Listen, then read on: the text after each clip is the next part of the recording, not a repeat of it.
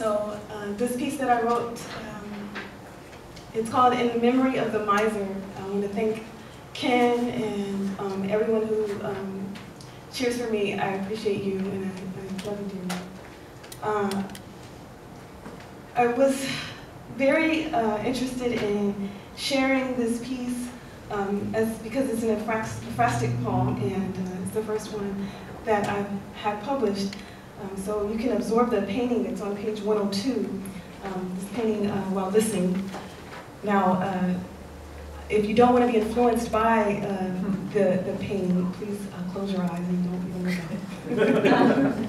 If you don't want to be influenced by my words, please close your ears.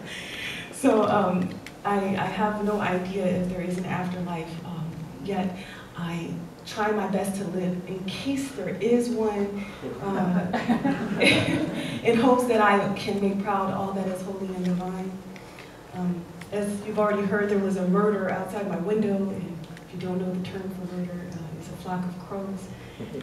And this was inspired by Hieronymus Bosch's painting, Death and the Miser. So without any further ado, this is the poem.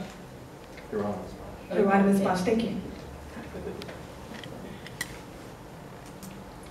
When the grim reaper creeps in your door, his face a skull, his body skin and bone, he's cloaked in white with an arrow in his hand.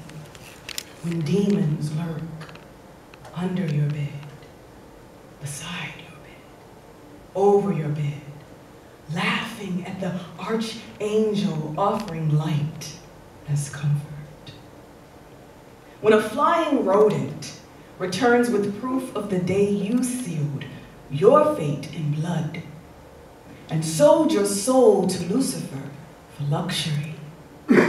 When there's a flashback and you see yourself counting coins more than the prayers of the poor.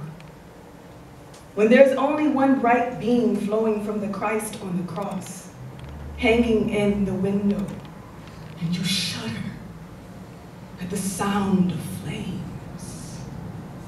When your only bargaining is for your breath, after a whiff of brimstone, and you're shaking your head no, because no night can save you from your day with death. Will you be like the miser when you hear the final call and question, what did you covet? Eternal peace or profit?